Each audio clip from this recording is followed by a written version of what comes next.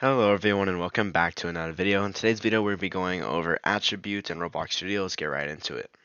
So what are attributes? You may have seen attributes in an object. So if I insert a part and we go down to the properties, at the very bottom there's a thing called attributes. You may have seen that. But what attributes are is it's in the most basic description ever, a custom property, because you have all of these properties, the color, cash out, and all that. Attributes allow you to assign a data type to an object like it's a property, because brick color, you are assigning a color 3 to that object. Cash out, you are assigning a true or false value to that object. You can assign a data type, your own custom data type, an attribute, to whichever object you like. Attributes, you can customize them in Studio, but you can also customize and set everything in scripting. So if I were to again select this part and go to attributes and make a new attribute, there's like all of these data types that you can set. Right, as I said, you can set data types, your own custom data types, properties to objects. There's all of these. Say I wanted to make a boolean. All right. Okay. So let's just set it as a boolean.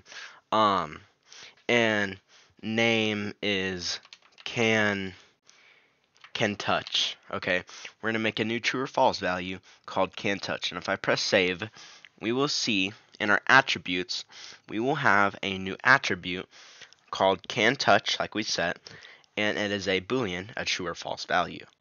So what are some use cases for using attributes? Something like a weapon, like a gun, you can customize that gun with attributes using custom properties. As we look here, it says examples of attribute usage.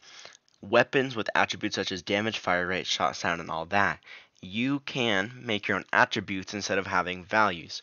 So here, like a gun, you can set the damage, fire rate, reload time, all that super easily using attributes, and you can get these in scripts super easily, which I will be getting into. But this is a super optimized way to have certain values for certain weapons, vehicles down here like acceleration, sound, speed, colors.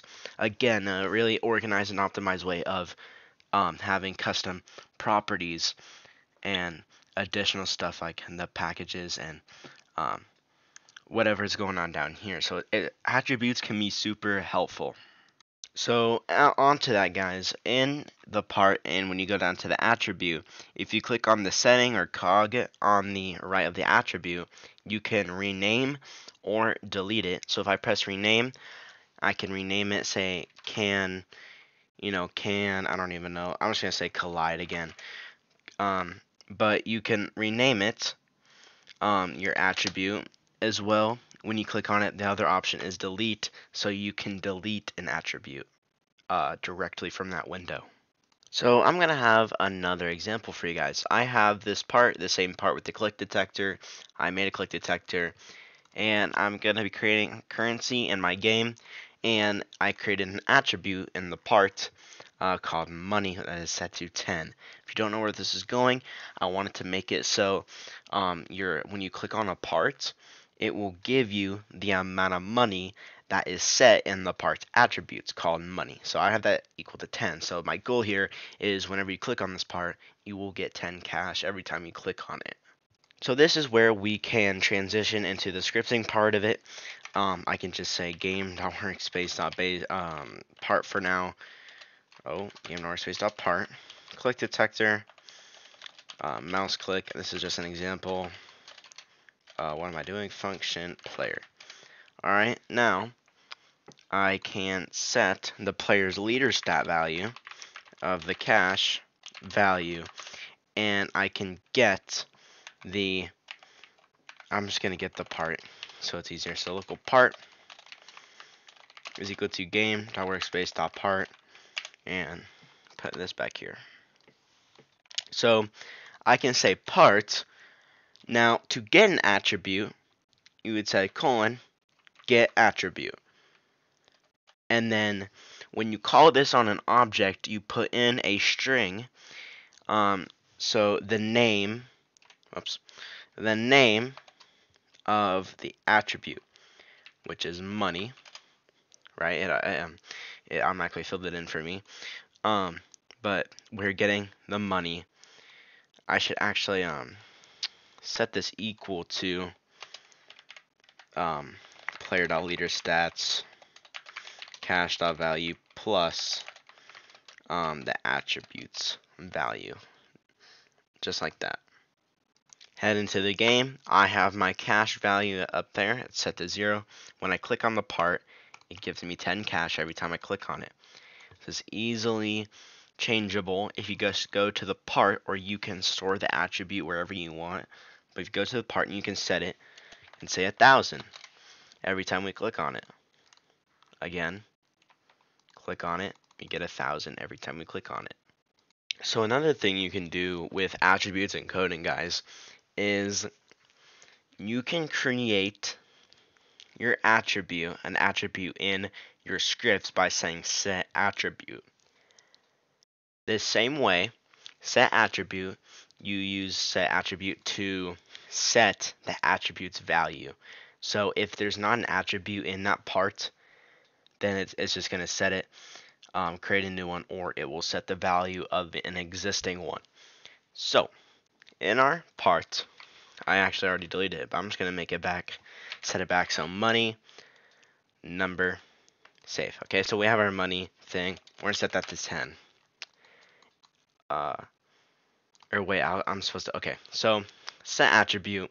If we want to make a new attribute, we can say diamonds, and we can set the value to 5, because diamonds are rarer than, regular cash. If you go into the game and go into the part, we have now 2 attributes.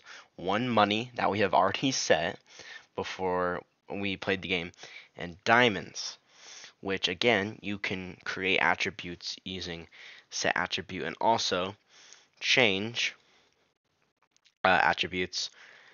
So if I set this back to money, and I can then set that to another number that is already existing. So money, the attribute that's in this green part, will be set to 500, just like that. So set attribute creates a new attribute if there's not already that there, or it also sets a value. Set attribute is also used for removing an attribute. If I were to set this value to nil, and I play the game, and I go in the part, we will see the attribute is no longer there. So set attribute can have 3 different functionalities onto it. It can create a new attribute if there's not one already there. It can also change an attribute's value, and the third thing is it can remove an attribute.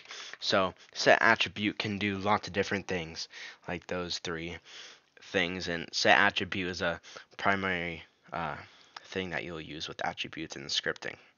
Now, you don't just have to, just say set attribute. You can also put attributes in variables, because this is where part get attribute comes from. You don't always have to repeat it. You can have this equal to something. So local part attribute can be equal to the object's attribute. Now, get attribute returns the value from the attribute that we put in here. Okay, so in part, still have my money attribute, and I can get the attribute money just like that, without always having to say part get attribute money. So from that, we can extend off of from what we already know. We can say part set attribute. Hold on, let me figure this out.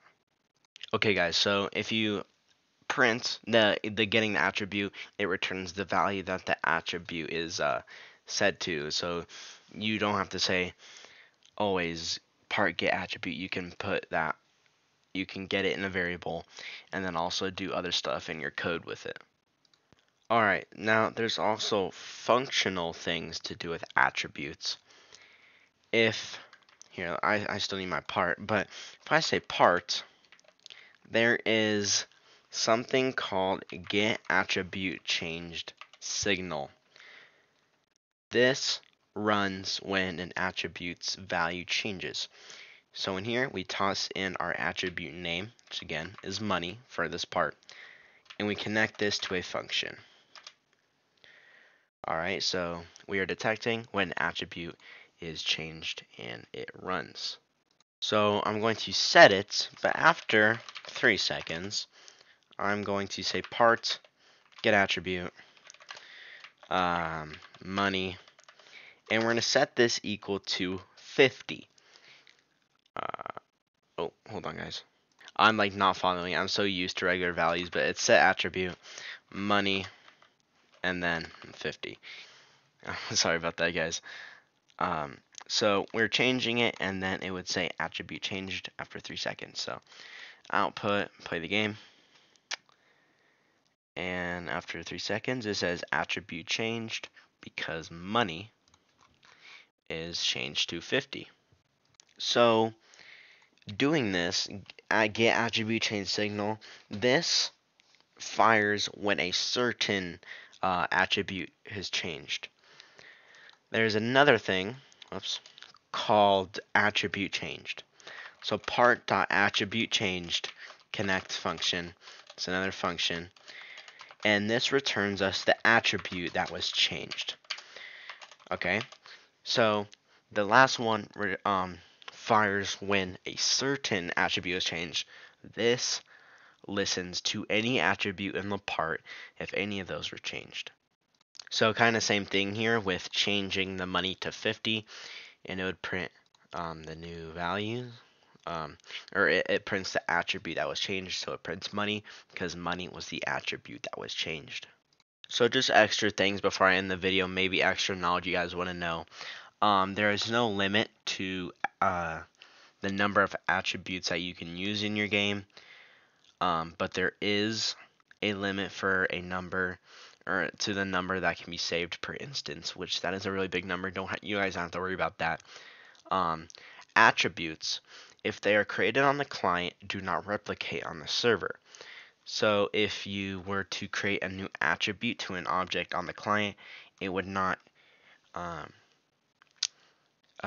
be replicated to the server. So because attributes respect to the filtering stuff, so beware of that if you are making new attributes when coding. Yeah, keep that in mind. And yeah, guys, that was today's video. If you guys did learn something from this video, or you guys enjoyed this video, please hit the like button and the subscribe button. I'll see you guys in the next video. Peace.